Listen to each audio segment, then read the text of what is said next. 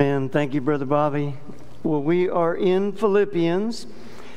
We're in chapter 3. I was looking for something this morning because I was remembering some stuff that I was studying this week. And I'm looking in chapter 4 because I'm looking at my notes. And I mentioned something specific about verse 16 in chapter 3. But when I looked to confirm it this morning, I was like, it doesn't say that. Why would I have put that in my notes when it doesn't say that? And I was looking in chapter 4 because that's where I'm writing right now. And I have one more message to write in Philippians. Now, if you're on Philippians chapter 3, verse 14 or so is where we're going to start today. But you can see the end. Well, let me tell you, I can see the end, and I can't wait to get there because there's so much packed into these 4 chapters of Philippians. It is just an incredible little book, and I love it, and I cannot wait. I have one more message to write in Philippians, and that's the 16 I was talking about. It was in chapter 3, not 4. But you turn in your Bibles to Philippians chapter 3, and we're actually going to start in verse 12 because we're going to back it up a little bit. But we've been talking about rejoicing in the Lord because salvation is only of Him. You know, if you could earn it on your own, well, then we would celebrate you. Right? Because salvation would be by you too. But it's not. We can't earn it. We can't deserve it. And only because of Christ can we get or attain salvation by believing in Him and the power of His resurrection. Now, if you remember, we've been talking about Paul's resume. Remember, we looked at Paul's resume earlier on in the book, and what did Paul do with his resume? Did he use it to build himself up?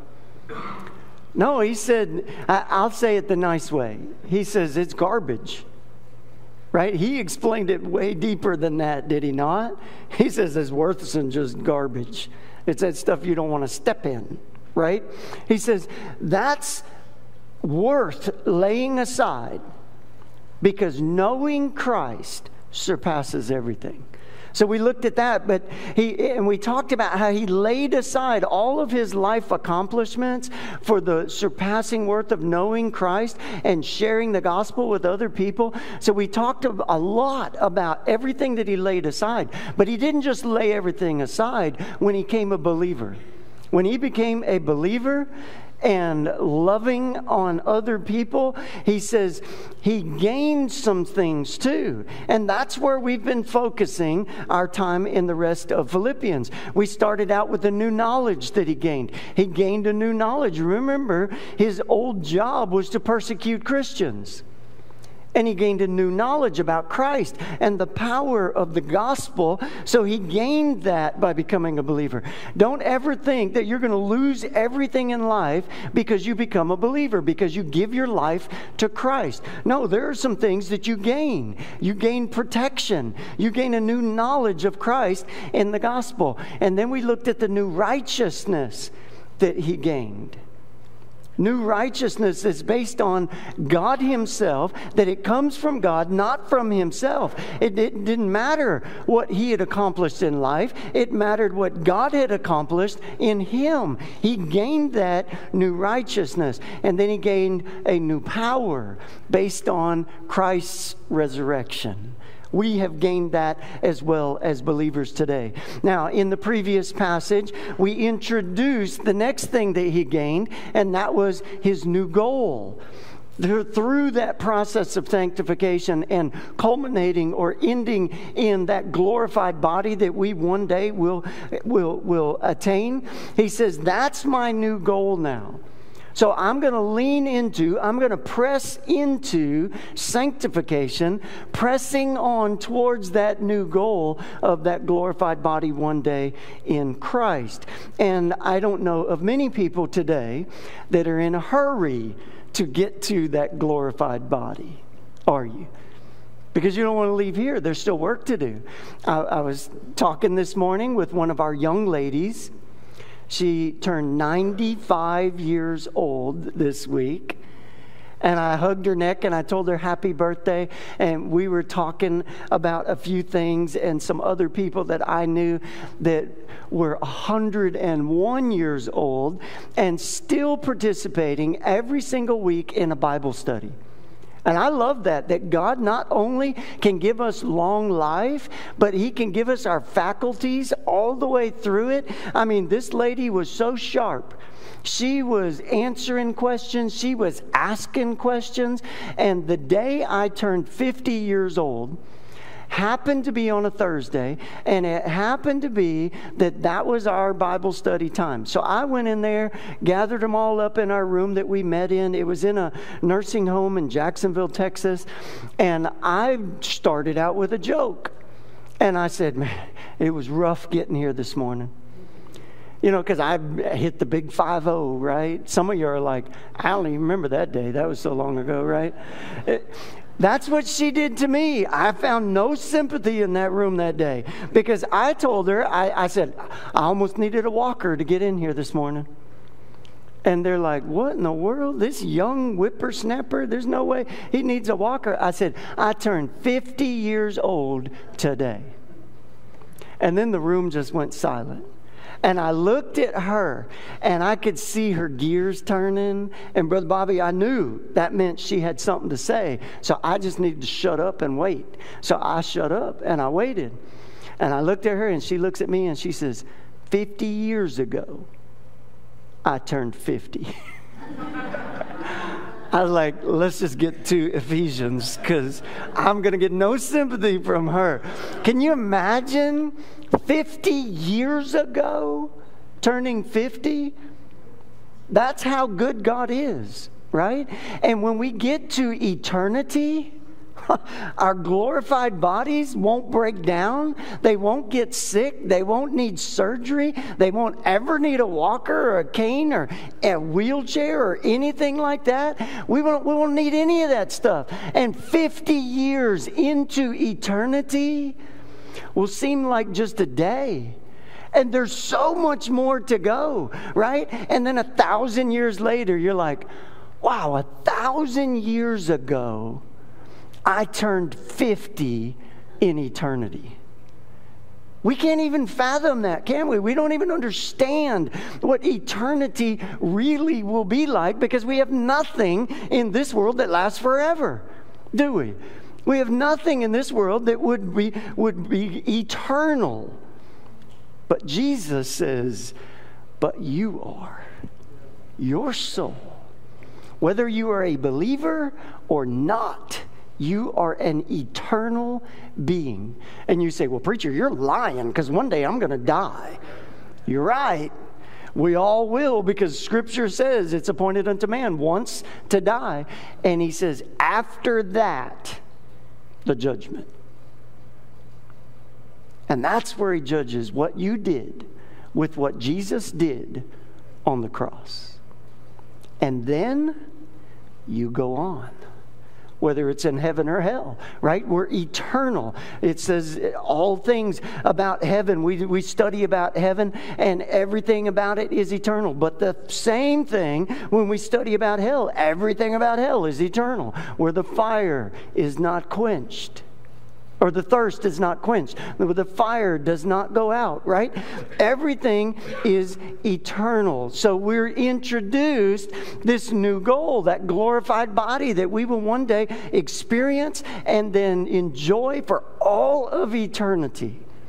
I don't think we'll celebrate birthdays anymore, Bobby. I don't know. Maybe we will, but I don't think we will. I don't even think we'll think about it. 1,000 years into eternity, we'll be just like, wake up, what are we going to do today? I don't even know if we'll sleep. We'll get up, we'll say, what are we going to do today? I know, let's worship. That's going to be amazing, right? I think that's why it's described as heaven. We think of the description of heaven in physical things, don't we? We think of the pearly gates. Can you imagine the size oyster has to produce a gate that's about 12 feet wide? Can you imagine the oyster? God says, I can do that. That's easy. right? Y'all hang a bunch of them around your neck. He says, I just need one to make a gate that you could drive a dump truck through. That's heaven. We think of it as the jewels. We think of it as a golden street. We think of it as all this kind of thing. But what about the worship? What about what we're going to do for all of eternity? We don't think about it in that way. That's the goal that Paul has introduced here and that we're going to continue on in today. If you're able and willing, would you stand with me for the reading of God's Word? I'm actually going to back up. We're going to go back to verse 12. I want to remind you of the previous passage because it uses some of the same vocabulary and it spills right into our passage for today. So, back in verse 12, Philippians chapter 3 and verse 12. And God's Word says this, not that I have already obtained this or am already perfect, but I press on to make it my own, because Christ Jesus had made me his own. Brothers, I do not consider that I have made it on my own, but one thing I do, forgetting what lies behind and straining forward to what lies ahead. So he's talking about leaning into sanctification and looking forward to glorification, and even likens it to a race, to like a foot race. But he's not talking about a foot race, is he? He's talking about saying, I'm racing toward what is coming. I'm racing toward what God has next for me, not just in this life, sanctification, but in the next, glorification. He says, that's what lies ahead. And that's what leads us into our passage for today. Verse 14. I press on toward the goal for the prize of the upward call of God in Christ Jesus. Let those of us who are mature think this way. And if in anything you think otherwise, God will reveal that also to you. Only let us hold true to what we have attained. Let's pray. Dear Heavenly Father, Lord, I thank you for the passage today. I thank you for the process of sanctification, that you continually work in us, that you don't just see us through justification, that you don't just see us through salvation, that you continue to work on us. You continue to make us more like you each and every day through that process. Lord, we look forward to that glorified body one day. And the older we get, the more our bodies fail us and break down, the more we look forward to that not happening anymore. But Lord, what your word teaches today is that we should lean into the process of becoming more like you in this life. Lord, help us to lean into that this morning. Help us as we study your word to focus on you for just a few short moments. In Jesus' name we pray. Amen. You can be seated. Now, before we get into what lies ahead, because I want to spend some time there today, I want you to look at the first three words of verse 14. I press on.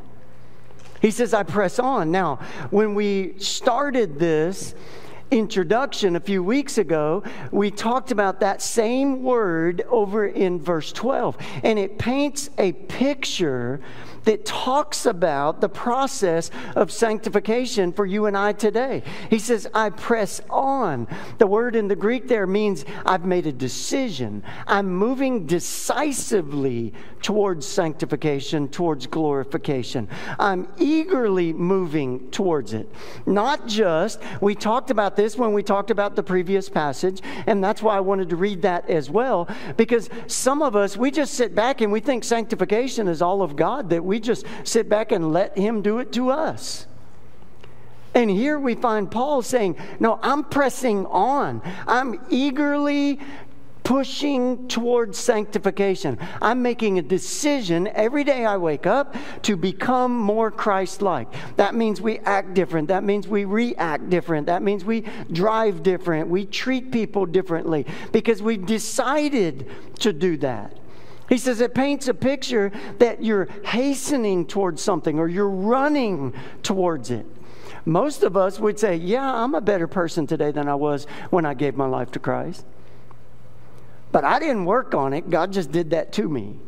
I didn't run towards it. I didn't hasten towards it. I wasn't eager about it. The Greek word here is used in the Greek as to describe a hunter that eagerly pursues his prey. Now, those of you that are hunters, now I have your attention, right? Because when I was reading about this, I was like, yeah, that's what we do. And I'm thinking right now, next month, Black Powder opens, and my feeders aren't even going. And I'm like, what in the world is going on? I got to get up there. I got to get some corn in the feeder, right? I got to get some stuff moving, or when I get up there, I'm not going to have any prey to pursue, right? There's work involved in that. And that's what he's saying. He's saying it takes work. You have to put something into sanctification, that it's not just a process that happens to you. It's a process that you participate in, that you can run towards, that you can be decisive about, that you can wake up every day and say, I decide today to be more Christ-like. Which means when you get to Wally World or Target or Cajols or wherever it is that you shop, right? And you get to those places, you're going to decide to be more Christ-like. Which means when you see that lady pushing that basket that's just heaping over, you're not going to race her to the checkout line.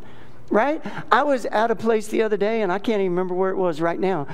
But the lady was asking a question. She was clearly in front of me. I didn't race her up there. I pulled in behind her, right? And she asked a question that was obviously going to take a little bit of time for the cashier to figure out. And she says, well, go ahead and check him out first. And I'm like, it's about time, woman. Get out the way, right? No, I didn't say that. To decide to be more Christ-like, we should have gotten a fight right there, right? I should have been like, no way, you go first.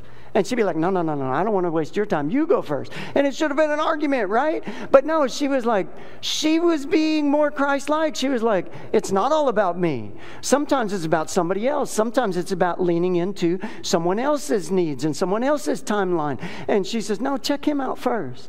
Have you ever done that? You go up there with a full cart and you see some guy walk up with a can of, Beanie Weenies or whatever it is, and they're like, why don't you go in front of me because I'm going to take a while. We can decide, we can lean into that, and we can be eager about it in that way. He likens it to a race. Right? We shared that passage with you last time we were in this passage 3 weeks ago.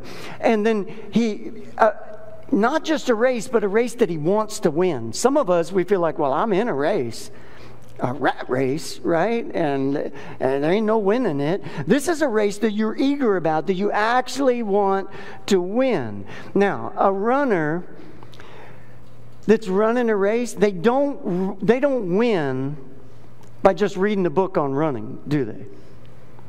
Well, we got ChatGPT now, right? I can ChatGPT it. I can say, how do I win the marathon? And they can give me all this stuff, right? And that should make it where if I just read that, I can go win that race. It doesn't work that way, does it?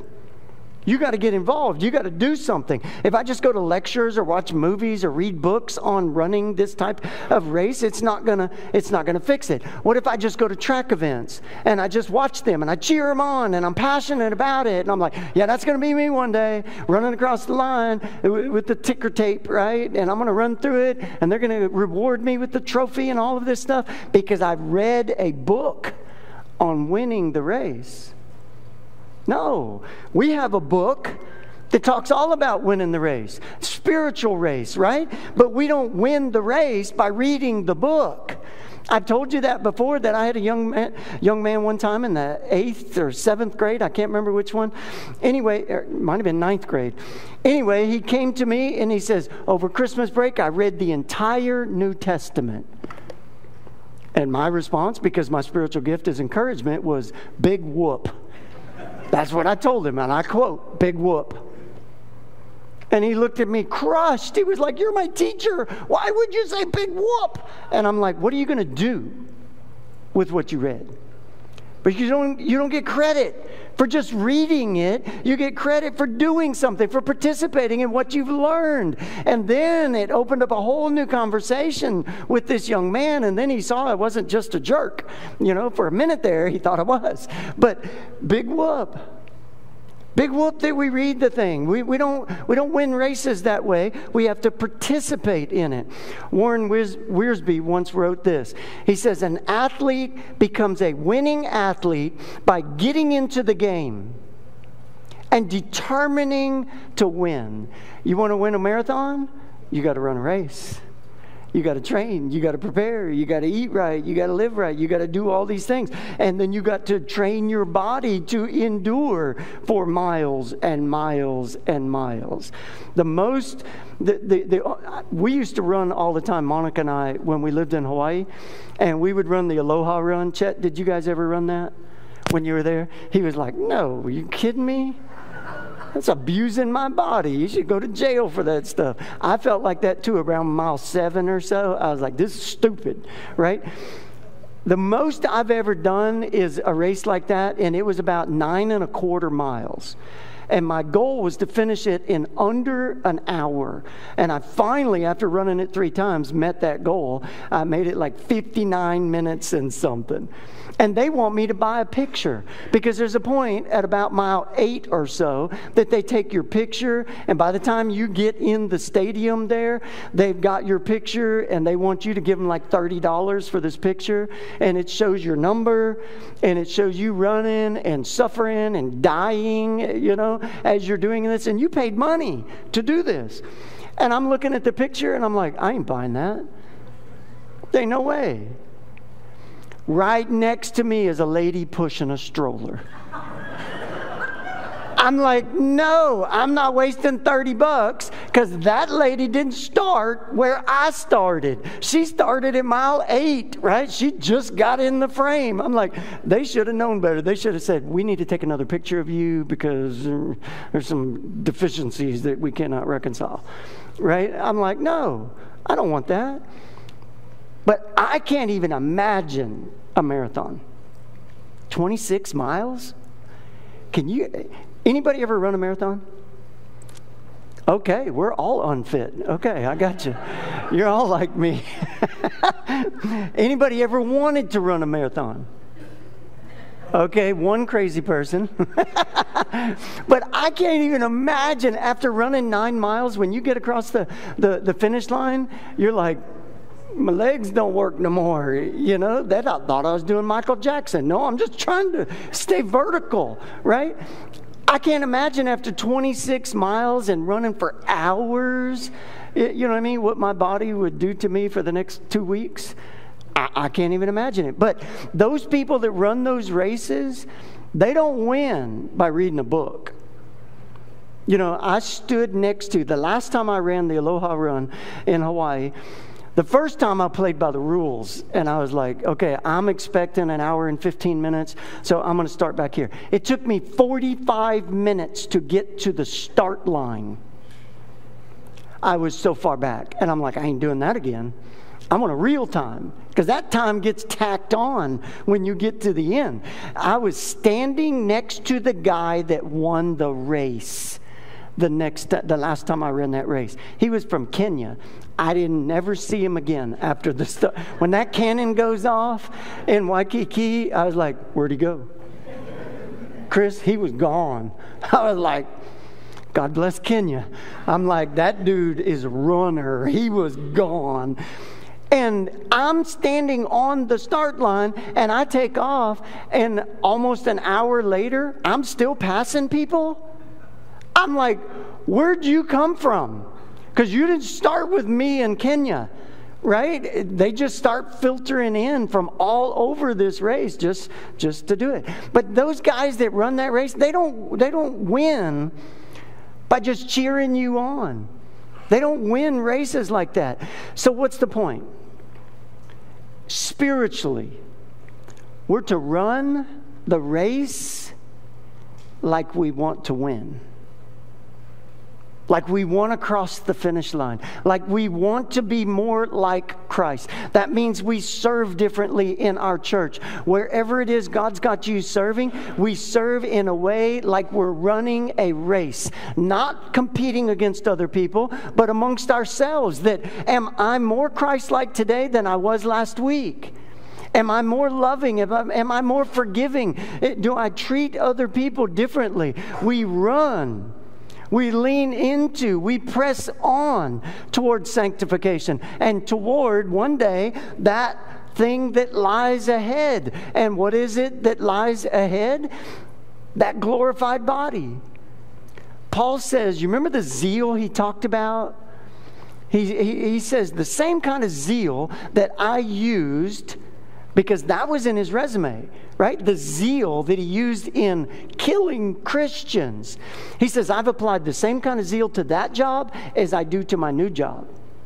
Telling people that I was wrong and Jesus was right and he's worth it and he's so much better. The surpassing worth of knowing him, it puts away all of our world's or lively accomplishments. He says, I'm going to lean towards what lies ahead. Look at verse 14. I press on toward the goal. And what is the goal? Here it is.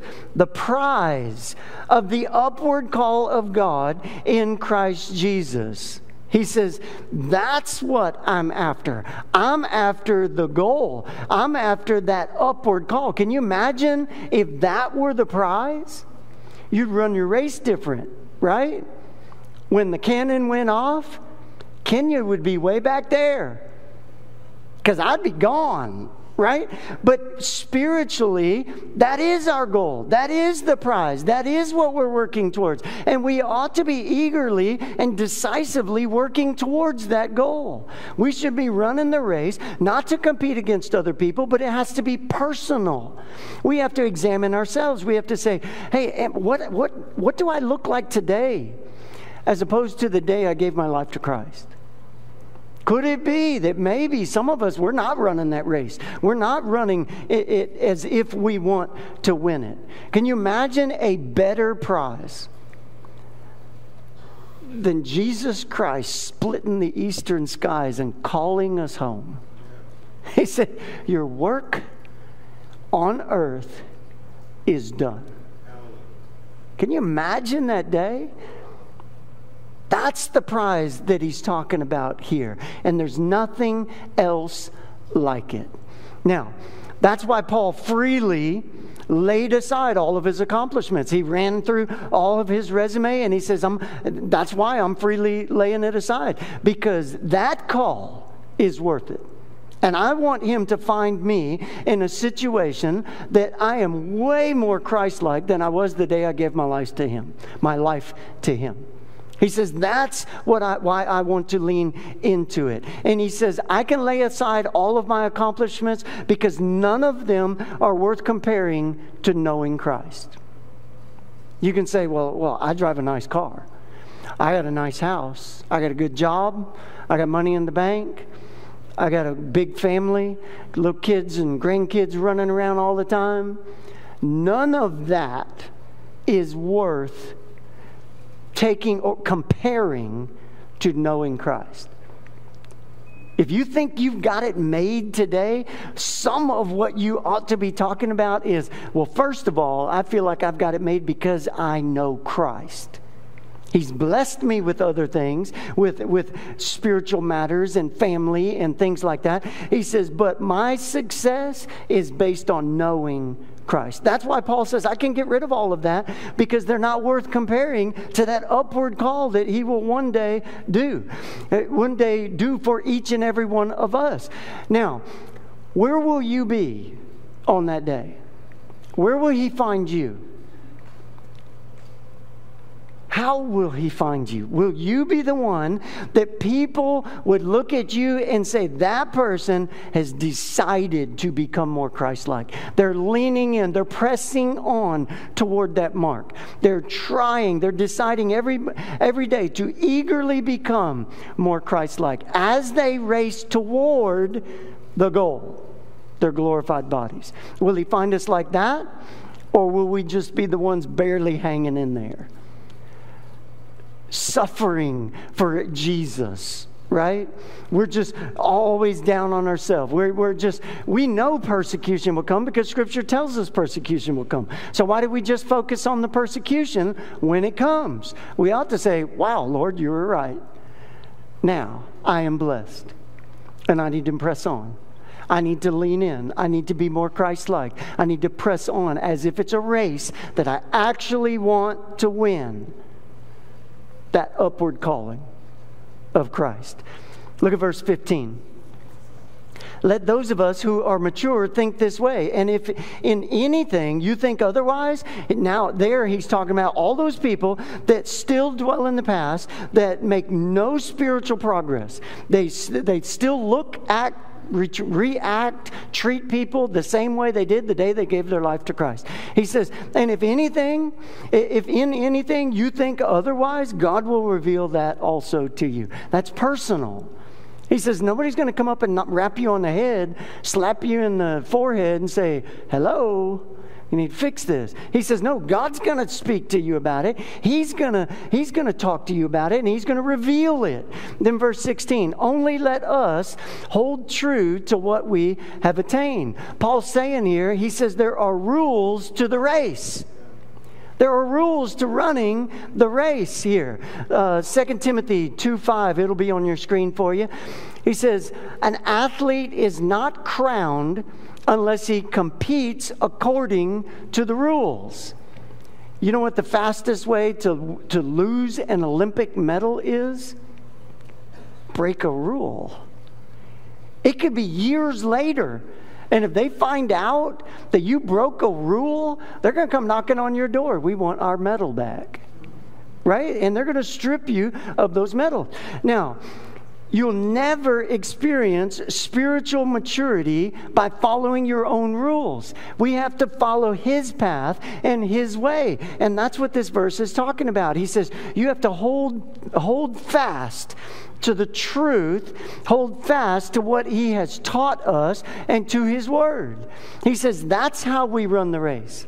When life gets difficult, we pick up the book and we lean on it and we hold fast to what we've been taught. We don't compromise it. We don't allow culture to make up its own rules and then we just follow their rules because that's what they do. Can you imagine trying to run a race? And as you're running the race, the rules change? How are you going to win? How are you going to complete the race? What if you're running a marathon and you're like, I am programmed, I am trained to do this. 26 miles later, there's no finish line. And you're like, wait, what happened? They changed the rules. You know, since the cannon started and you started running, they changed the rules. Or what if you came across the finish line and you were first? And they're like, you're running up and you see the tape across the finish line, and as you get there, they just lift it up and you go right under. They're like, no, it ain't you. What do you mean it ain't me? Well, you didn't wear a hat. You're supposed to wear a hat. That's in the rules. Well, wait a minute, that wasn't in the rules when I started the race. Yeah, but we changed it.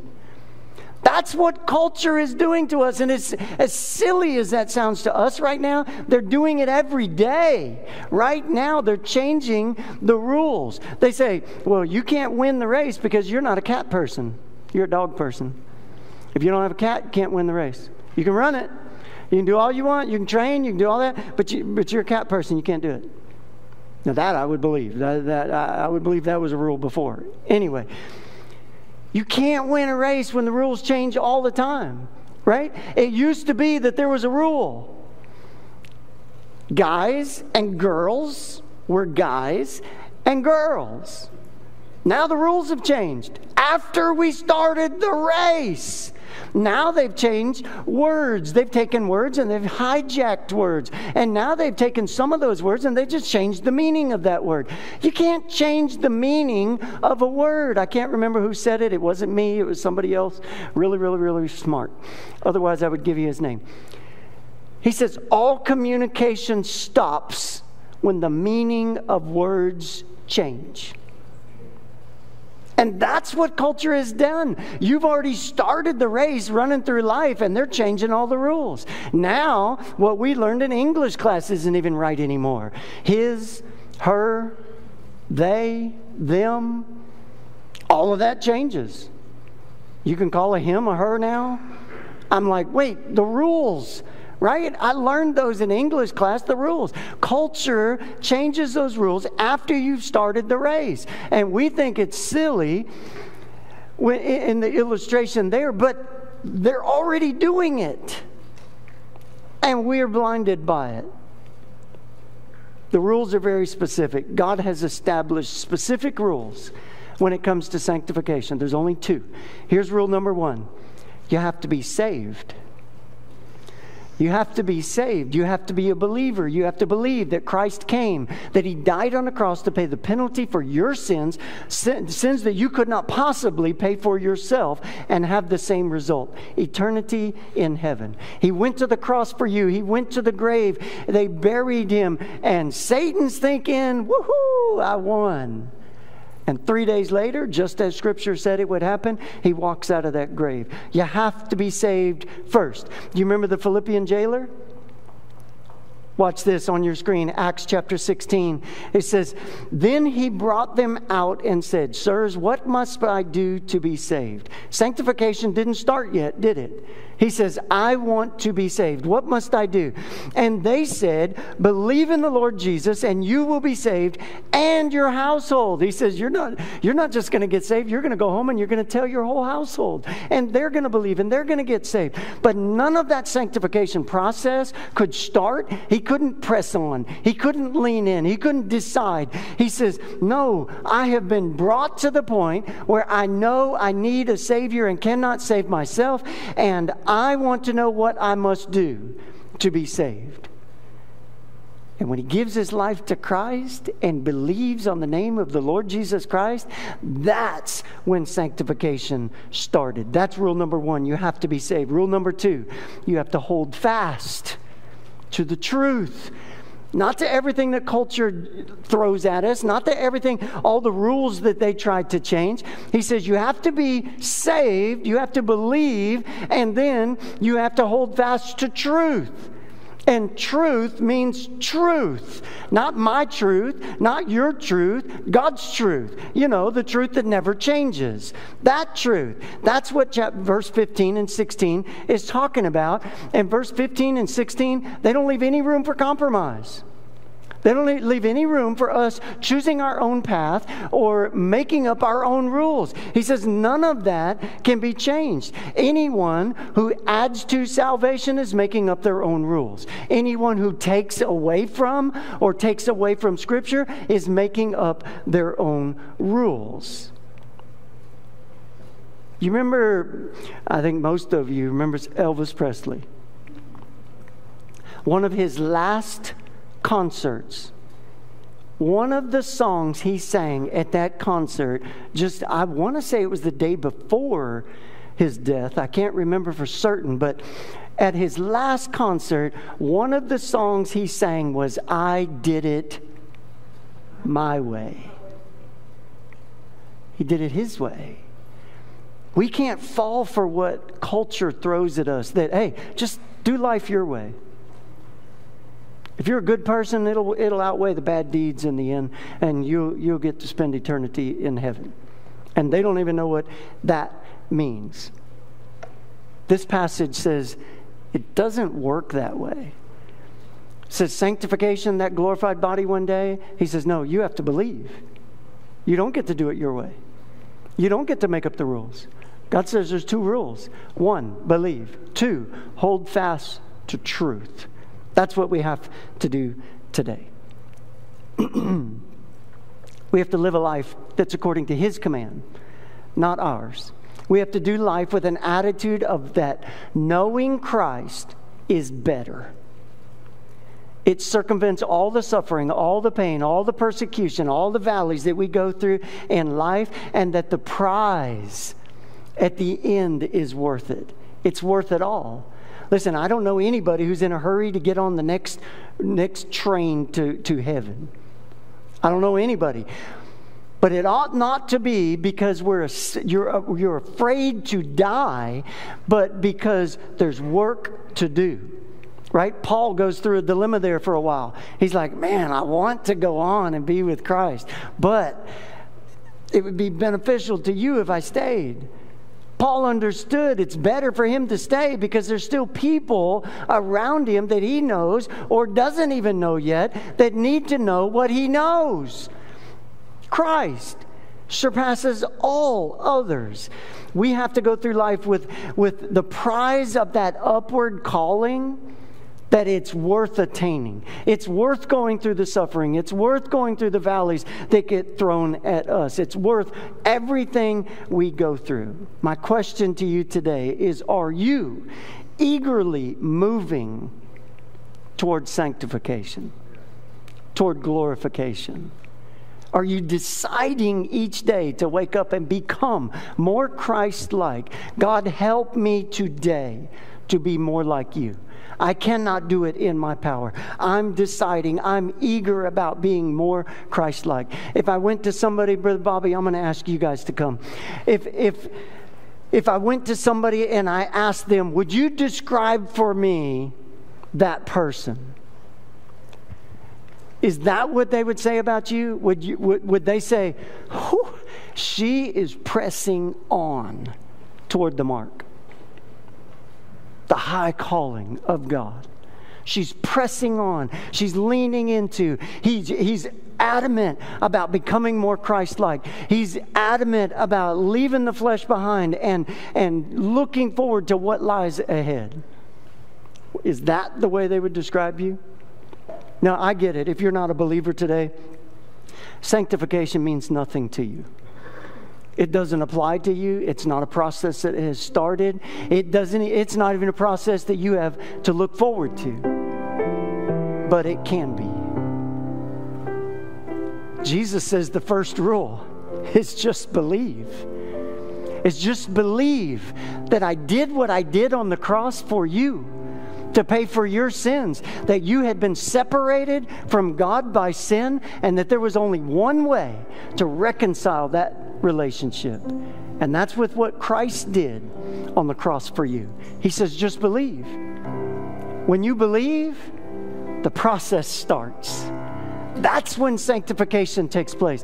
That's when it starts. That's when that process means something to you. Listen, I don't know what your need is today. I'm going to ask you to all stand to your feet. We're going to enter a time of invitation. This is where I invite you to do business with God. I don't know what your need is today, but I'm inviting you to do business with Him. If you don't know Him, step out. For those of you worshiping online, dial that number on the screen. Someone will call you back. They will take God's word and they will share with you how you can know Christ. Paul says knowing Christ is bigger and better than anything. Everything that you can accomplish in life is as garbage compared to knowing Christ.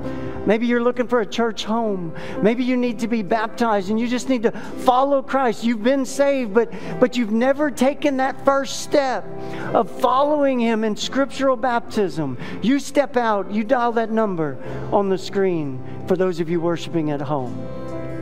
You do today, as we sing, you do business with God. Whether it be up here, using these stairs or these chairs up here as an altar, or right where you stand, right where you sit. Don't leave today without first doing business with Him. You do today as God leads you. As we sing.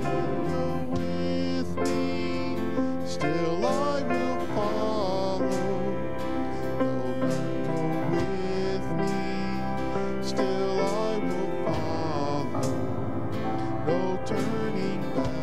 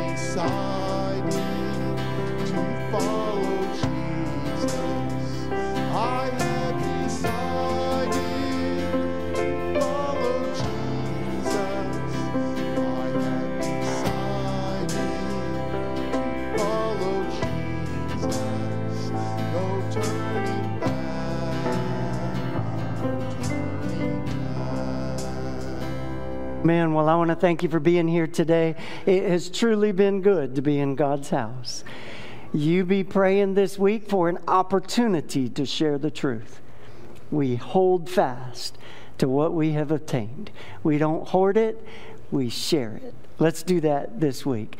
Don't forget, in a couple weeks, we have a celebration. Are there any other announcements that I need to No, there's a What grades?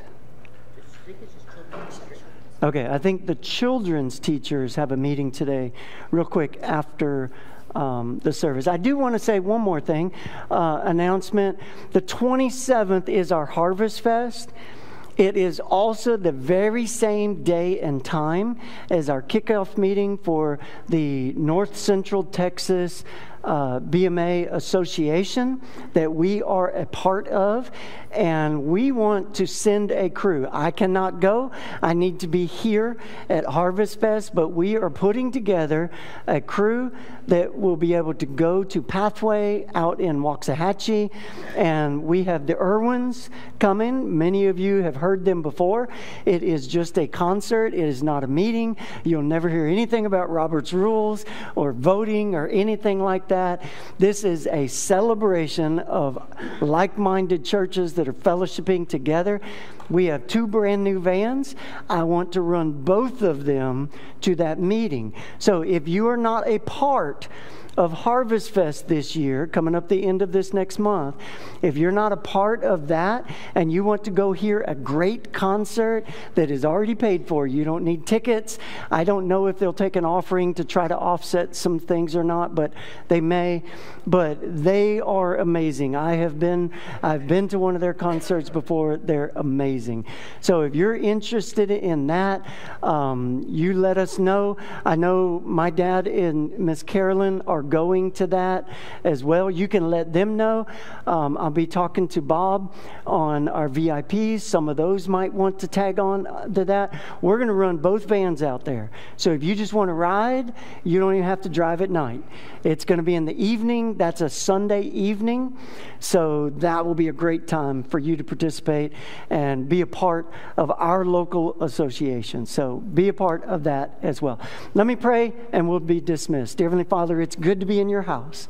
Lord, give us an opportunity as we go our separate ways to share truth to a lost and dying world. In Jesus' name we pray. Amen. You're dismissed.